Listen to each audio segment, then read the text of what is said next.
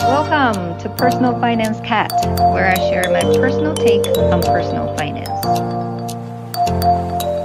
Evelyn is currently a software engineer at Microsoft. She changed her career from international development to software engineering after 17 months of teaching herself how to code. She first got accepted into the Microsoft LEAP Apprenticeship Program in less than 1 year after she wrote her first Hello World program in Python. Welcome to the show, Evelyn. All right. Thank you, Handy. That was a great intro. Yeah, I copied it from your blog. So Evelyn and I knew each other from graduate school. I know that you did your PhD in political science and I did mine in econ, and I think we knew each other through some common friends. So obviously you're a high achiever in terms of education, and I saw on LinkedIn that you then went to DC to do your master in public policy, and then after that you worked as a senior market research specialist. So my first question is, can you tell us a bit more about your transition from sort of political science into market research? How did that happen? Sure. Yep. Well, Andy, we both went to Emory for a PhD, but I ended up dropping out and I left the program with a master's. And so At that time, I think I was at a crossroad in my career. I wasn't sure what I wanted to do next. And so I was thinking that maybe I want to work in the nonprofit sector because it has to do with politics, and I can do applied work. And so I applied to a master's program in public policy at American University. I got in and I finished the program. After that, I started looking for a job. And so at the time, I was an international student, and it was really hard for me to get an interview. And so, but fortunately, I was able to interview and get an offer from the nonprofit organization that I worked at. It's called Evelyn International, and so that was how I got into the international development field. And so my title back then was actually public policy analyst, and due to the needs of the business, we changed it to a market research, I think, at one point. And so for that, I focus more on private partnerships with companies and also with different government agencies. So I supported the work in that area. Got it. So I'm actually more so interested in why you decided to drop out, because you spent, 4 years into the program, and then you decided to not finish. Can you kind of talk a little bit more about why you made that decision, if you don't mind sharing? Of course. So I think when I was in college, at that time, I took some courses in political science, and I was like, oh, these courses are interesting, and I did well in them. And so when I graduated college, it was actually 2009, and it was like a tough economic time. And so I was thinking about different options after graduation. And so I decided to do a political science PhD program in political science. And so I was in the program, like you said, for 4 years. It was a really tough program. I learned a ton, and I finished all the coursework. I passed the qualifying exams, and the next step was to just work on the dissertation. And I think at that time, I just realized that wasn't where my passion was. And I think I struggled with the decision and also technically writing the dissertation. And so I think at one point, I just decided that it was best for me to just leave the program for my interest and also for the program's interest, because you don't want somebody in the program to drag on forever, especially if they're not interested they're not passionate about what they're doing. And so that's how I came. Yeah, no, that's really gutsy. I applaud you for that, because I kind of had similar thoughts, but I decided to just do it anyway because I guess I wasn't that brave. So, because right around the time, I think, when you were transitioning, I saw it on LinkedIn, and that was also the time I decided to maybe become a creator. And then, as you know, a lot of the creators are in the tech industry, or they're technical. But I think you are one of the very few people, if not the only one, who was able to really pull it off and transition from some area that's completely not related to tech to becoming a software engineer. So I was really impressed, and I was like, how did she do it? And can you tell us what inspired you to make the second transition? Sure. So I was in my previous job for, I think, about 4 years. And I think at one point I just realized that I wanted more challenges. And so I was thinking about making another career transition, or maybe just getting another job. And so I looked at different options. I honestly, I wanted to do something more like data driven or more, I would say, like analysis focused. Like because at my previous job, a lot of like communication and soft skills were needed, and I also did research, but I wanted something more, I would say, hard science driven. And so then I looked at data analyst positions. I applied to those, and I also applied to business analyst positions. And I saw that in a lot of the job postings for the business analyst position, they preferred somebody with knowledge in Python. And at that time, I had heard of Python. I knew it was programming language, and I also knew that computer programming was hard.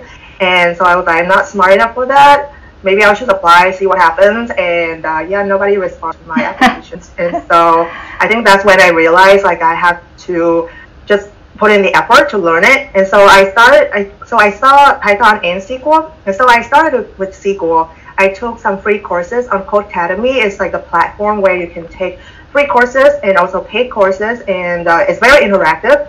So I started with SQL, and I took all the free courses. I was like, okay, now the free stuff is done. Now I need to like move on to another source of free stuff, which is like Python.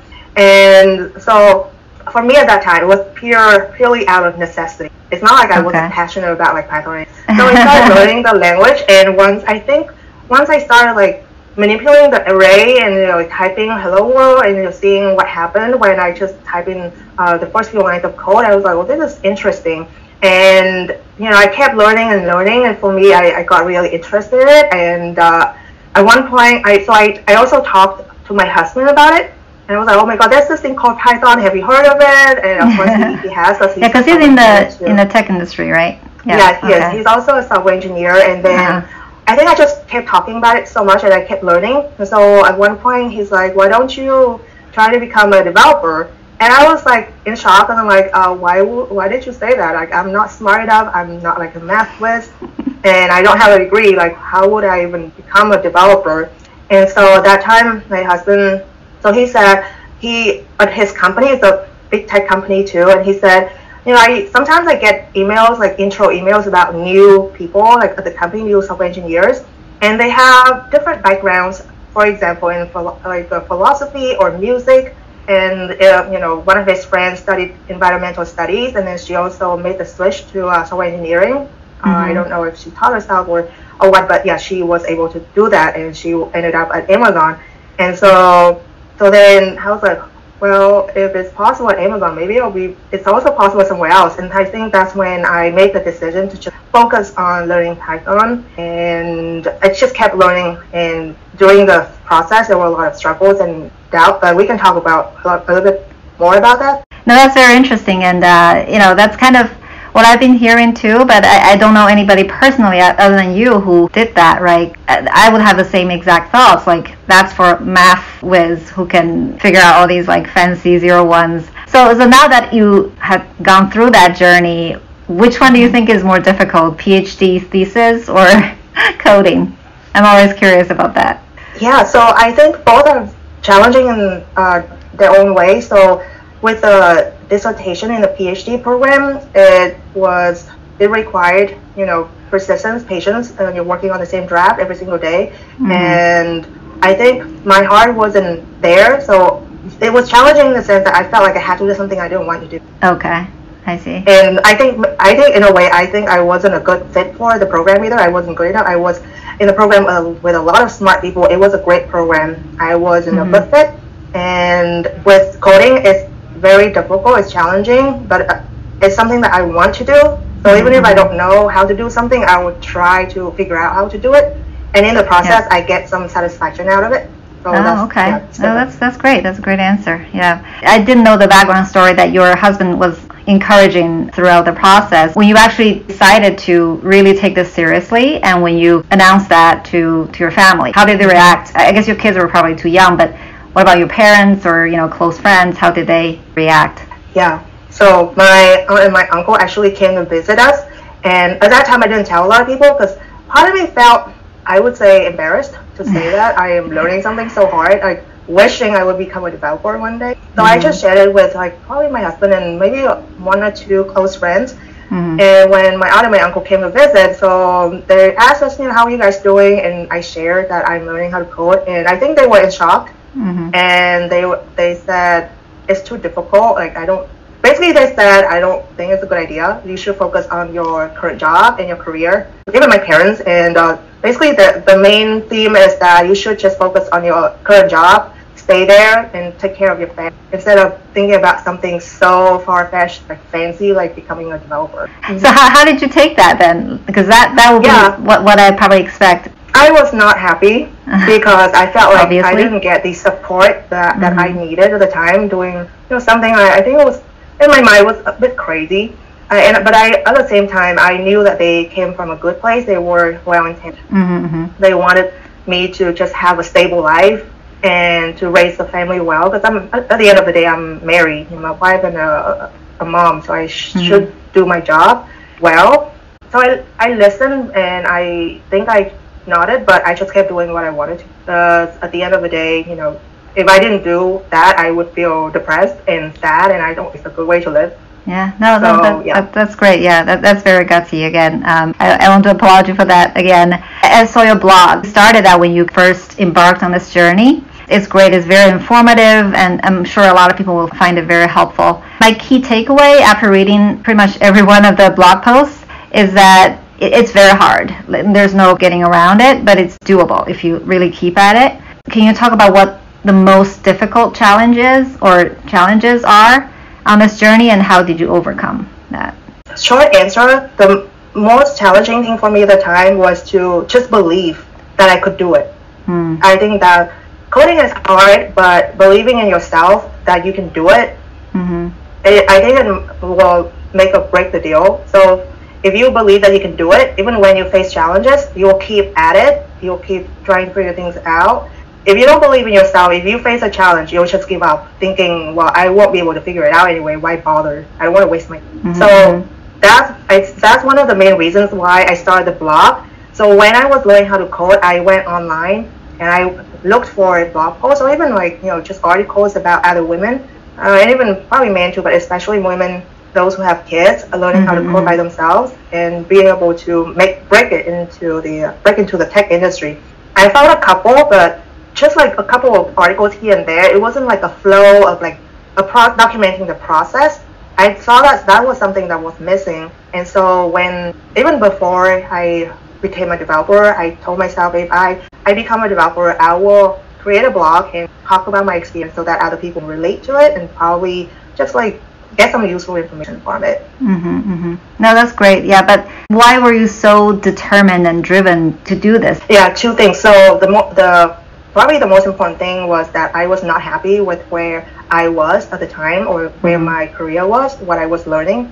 I felt like I was like at a standstill, and I wanted to move forward. I wanted to just explore and grow, but I wasn't sure what direction I should take. So because of those probably negative thoughts, I felt depressed and very unhappy for a long time, probably a couple months.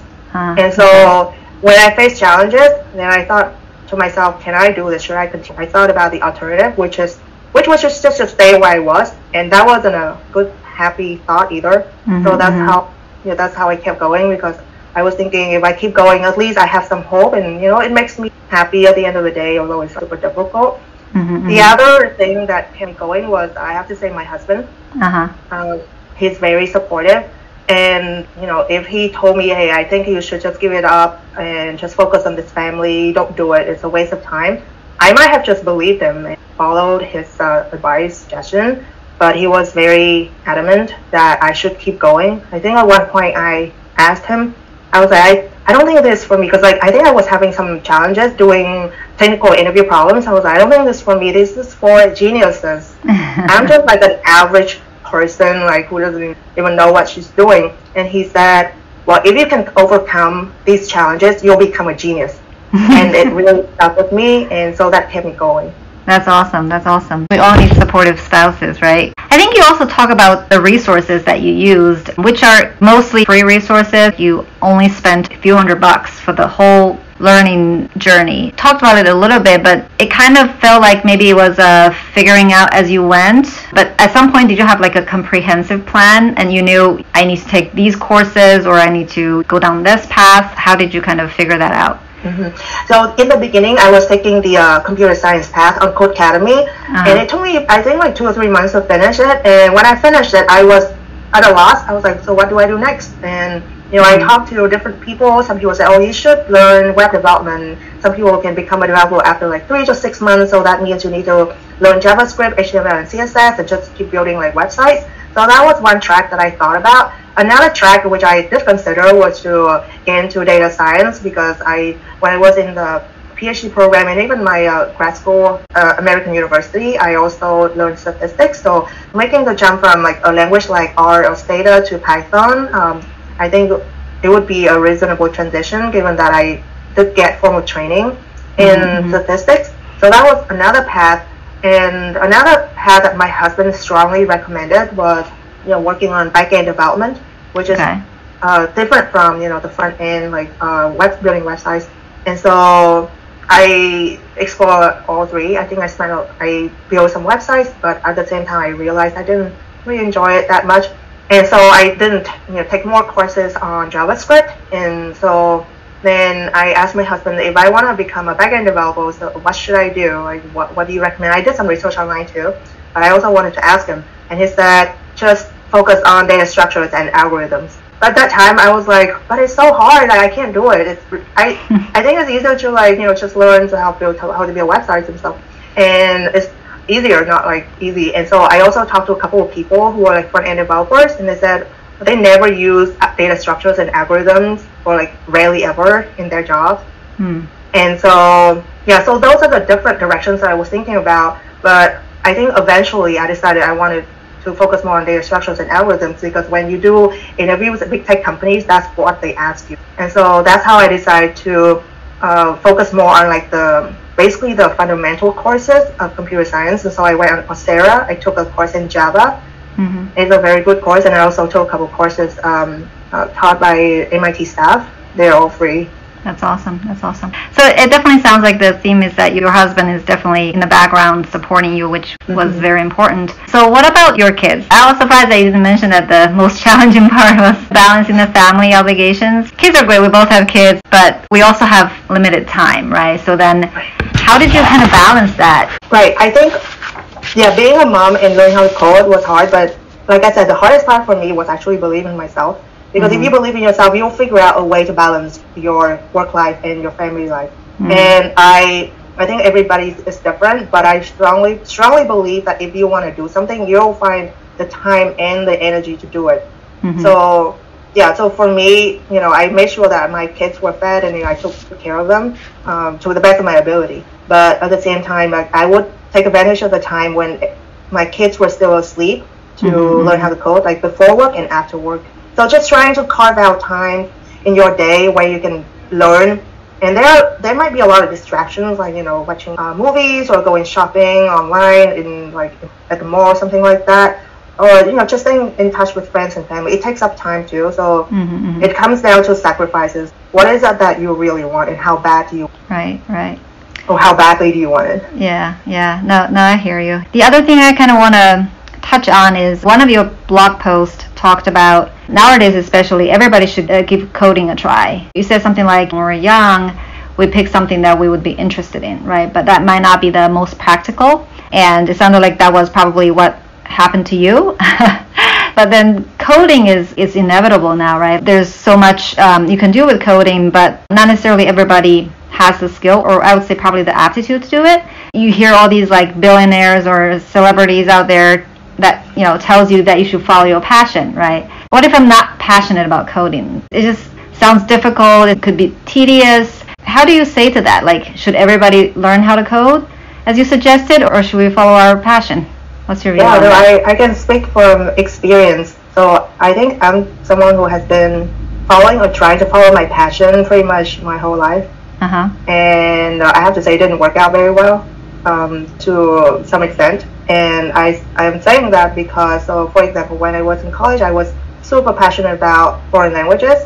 And I was like, this is what I want to do. And I was like, maybe I should become like a language teacher, like an English teacher, but at the same time, teachers don't get paid a lot. Like, I'm just being totally honest. And so I was like, I don't want to like study in America and then go back to Vietnam and become an English teacher. And so I gave up on that kind of dream. But I have to say that I spent like probably way too much time learning foreign languages. I should have taken something like computer science in college. It would have prepared me for my future career much better. But I didn't do that because I thought, well, I'm not interested in it. And so my next step was, following my passion to study political science. It did not work out very well either. And so along the way, I had a lot of passions. But at the end of the day, I realized that if the passions can't help sustain you financially, then you can't pursue it forever or, like sustainably. Yeah. I know this is a difficult topic. I did read a book titled So Good They Can't Ignore You. So the author is a computer science professor, I think in Georgetown or somewhere in DC. And his whole point is that you actually shouldn't follow your passion. Many people will say that you should follow your passion, but if you look at their track record, they just got so good at something that it kind of just became their passion almost, right? It's kind of the other way around. I also want to add. Go ahead. I also want to add really quickly that it doesn't have to be either or. So to answer your question, I would say yes, you can definitely follow your passion, but at the same time, keep an open mind and explore and learn skills that can help you with your career. Yep. That's a good one. Yeah. Going back to your journey again, you talked about how you actually got into the Microsoft LEAP Apprenticeship Program. I can't say that word first, and then became the full-time software developer that you are now. So for those of us who are not familiar with this type of apprenticeship programs, can you tell us more about that? Yeah, so the Microsoft LEAP Apprenticeship Program is a 3-month program where you can participate and work with software engineers on your sponsor team. And then you can work on a small project or different features, and then you can get guidance and mentorship from the developers on the team. But usually you will assign a mentor to help you in the process. And during that time, you learn about the different frameworks and the different tools that are used at Microsoft and by your team. And then you get just basically more experience and exposure to the industry, because one challenge for new developers, especially career changers, is that they don't have experience, and for me that they don't have a degree either, for example, and so they are often overlooked by recruiters. So the LEAP Apprenticeship Program tries to bridge that gap by just giving you the exposure and the experience, and during that time you also get paid, and so I think it's a pretty good program. Yeah, no, that sounds like it makes a lot of sense. I think that's probably why these companies have this kind of programs. I know that you applied first and you got rejected. It was very hard for you. You mentioned you even took a short break after that. Can you talk about how you eventually overcame it and then decided to get back into the learning process again? The first time I applied, I got an email from the LEAP program saying I was rejected. And before that, I was like, well, even if they reject me, I should surprise, that's expected. But when I got that rejection, it really hit hard. And I felt like all the work that I had put in, just went down the drain, and it didn't give me any results. And so I was very disappointed. And so another reason is that I've been trying to solve technical questions, and I felt like I wasn't even given the opportunity to show them what I had learned. But yeah, so those talks kind of dragged on for a couple of weeks. In that process, I still I kept learning how to code, but I felt like the energy wasn't where it should have been.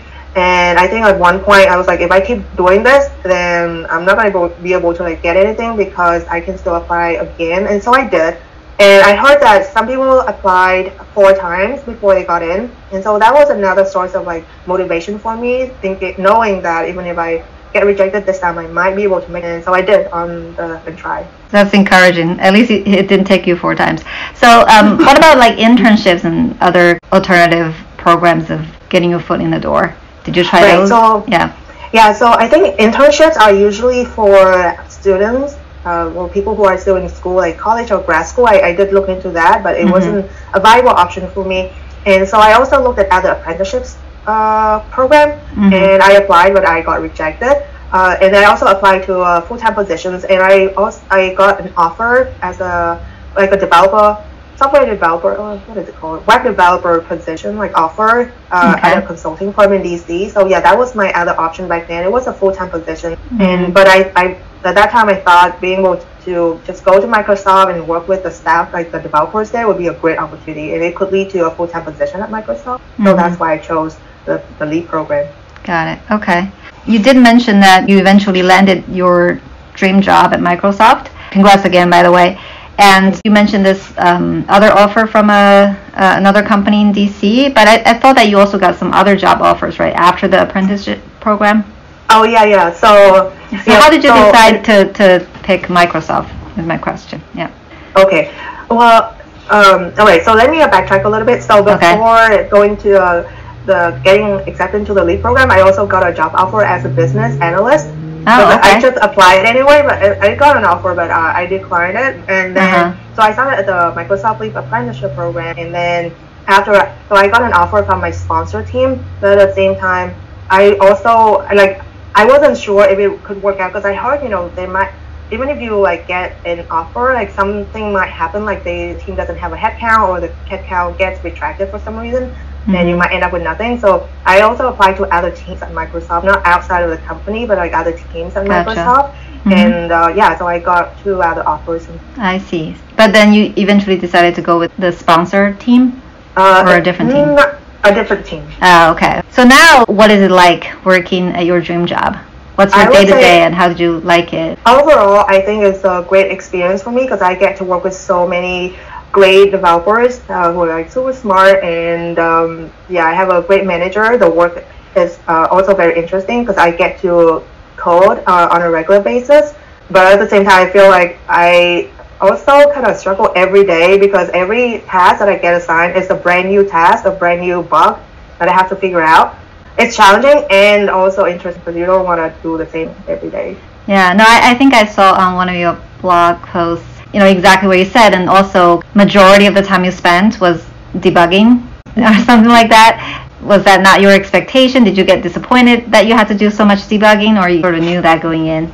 Yeah, so when I started at Microsoft, I was like, if I become a developer, I'll build great apps and make great products that are used by a lot of people, hopefully. And I thought it would be more on just building things. But after I started Microsoft, I realized a lot of the work has to do with just fixing bugs, finding out where the bug might be, what is the problem, basically problem solving pretty much everything. And so for example, so we have something called an on-call rotation, where one person is on call 24/7. Basically, your job is just to solve problems. You get different tickets and questions from other teams or from the customers. Your job is to figure out how to answer the question, to address it. So that's one part of it. Okay. Yeah, and another part is, like I said, just trying to figure out where the errors might be in the system and how you can fix them, test the bug fix. Got it. So a lot of bug fix. The on-call thing. I know that last week we couldn't do the interview because you said you were on call last week. So the 24/7, that's for the whole week? You have to do that? Yeah. Oh wow! For the whole week. So basically, once you're on call, if you get they said it's called a SEF 2. So there are different levels, different severity levels for an incident. So if it's SEF 2, SEF 1, and SEF 0, or SEF 2 or SEF 1, then it's critical. Basically, you just have to jump on your computer within, for example, 15 minutes, and then look into the problem, because it means somebody's product or service is breaking in production. They're losing money. You need to figure out how to fix it for them. And if it's SEF 3 or SEF 4, you can do it during the business hours. So it's basically if you get a call at 3 a.m. in the middle of the night, you have to get up, open your computer, and fix the problem. Wow. So then when did you find time to sleep? You sleep afterwards. After the problem is solved? Yeah, after the on-call. Yeah. Wow. So you guys are like doctors. The life and death matter. for companies, I can imagine. Yeah. But so basically, I didn't want our call interview to get interrupted by me getting a phone call. So of course, yeah. I think I might have heard about this, but then it kind of struck me when you mentioned it. I'm like, wow, 24/7. I don't know if I can ever do something like that.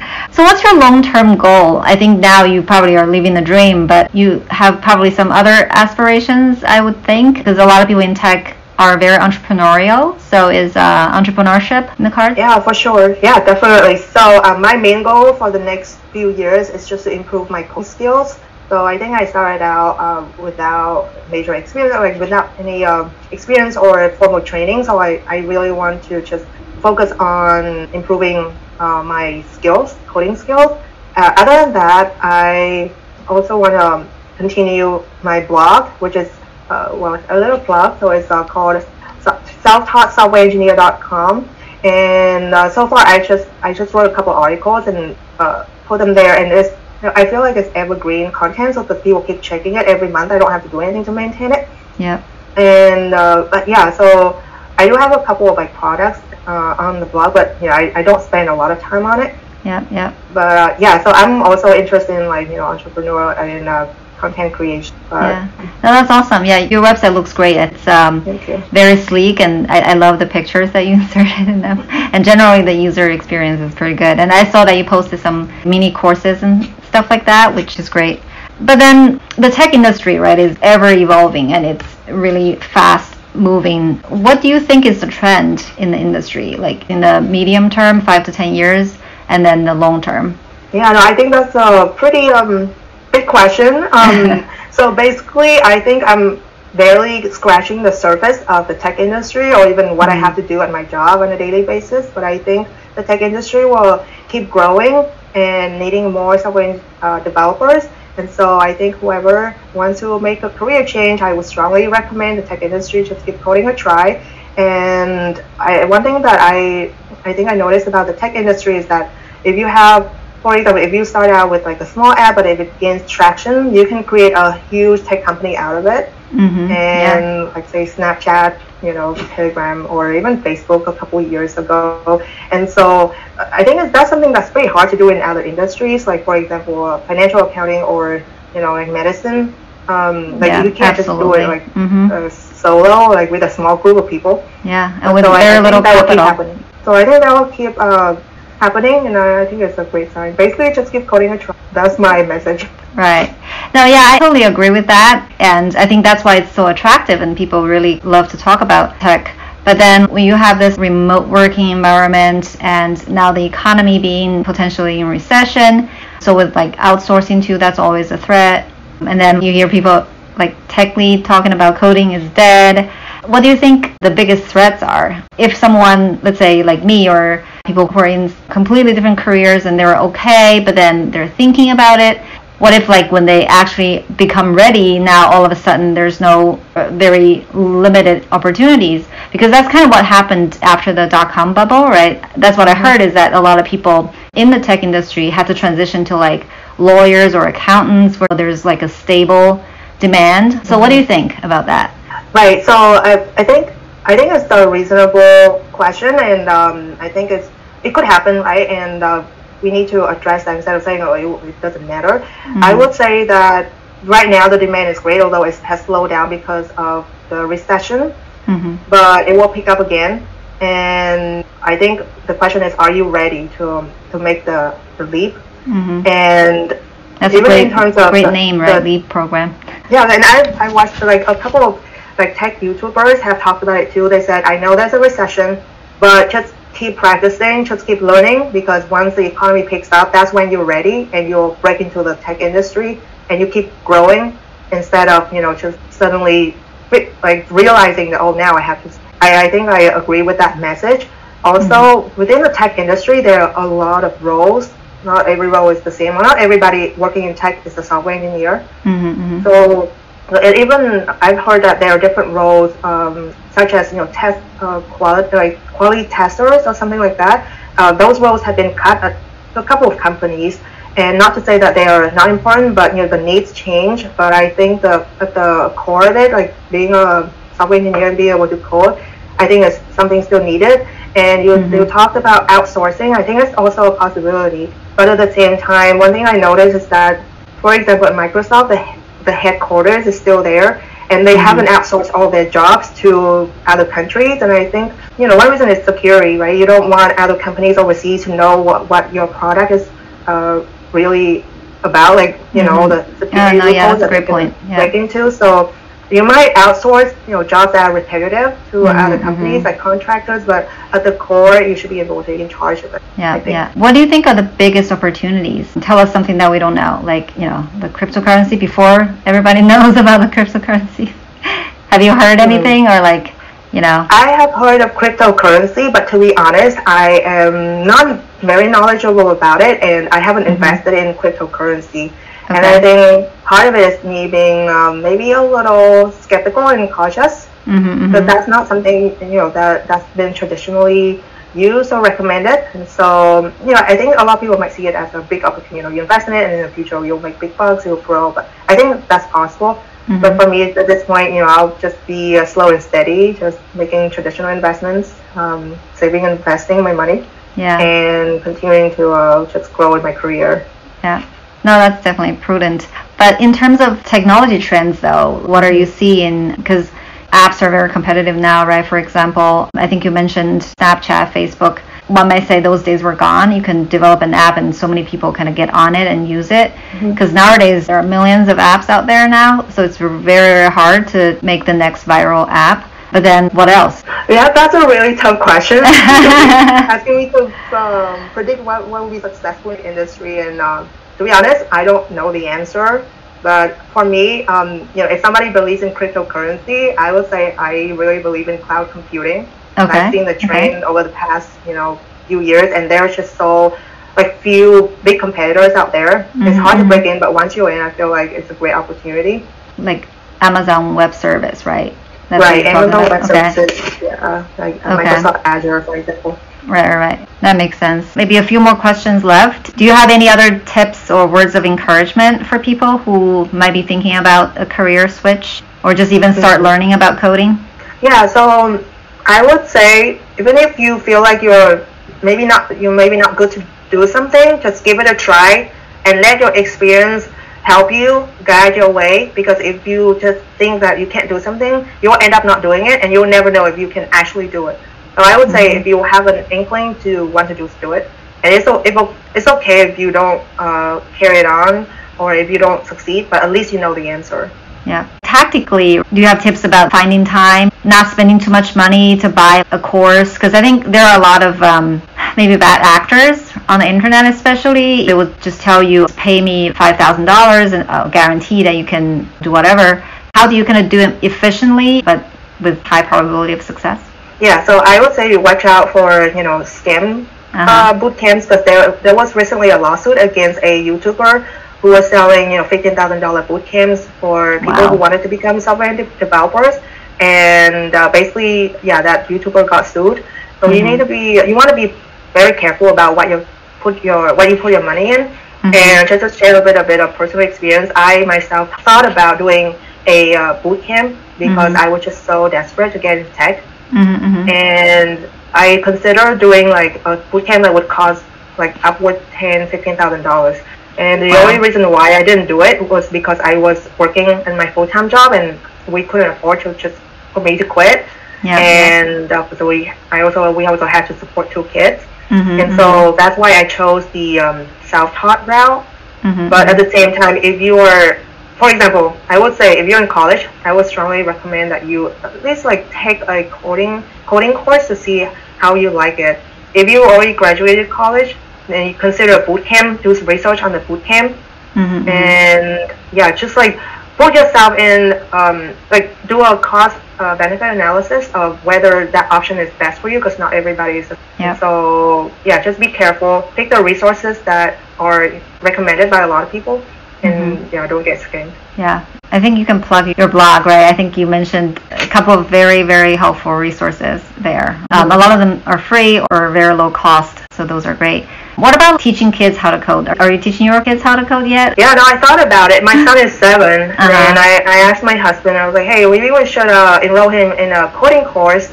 And then my husband said, no, we don't want him to be miserable. I don't know why he said that. But basically, he believes that kids don't our son doesn't have to start at a young age. What he needs right now is a strong foundation in math, and that's what we focus on right now. I see. Okay. But I don't think it hurts to teach your kids how to code. Because I heard some friends, their kids are young, below 10, but they kind of already started with something like Scratch is one of them that I've heard about. And then today I was listening to a podcast where Joe Rogan interviewed Mark Zuckerberg, and he mentioned that he's already teaching his two kids who are only like 5 and 6 how to code, and they're both girls. So I was like, wow, maybe I should start thinking about that too.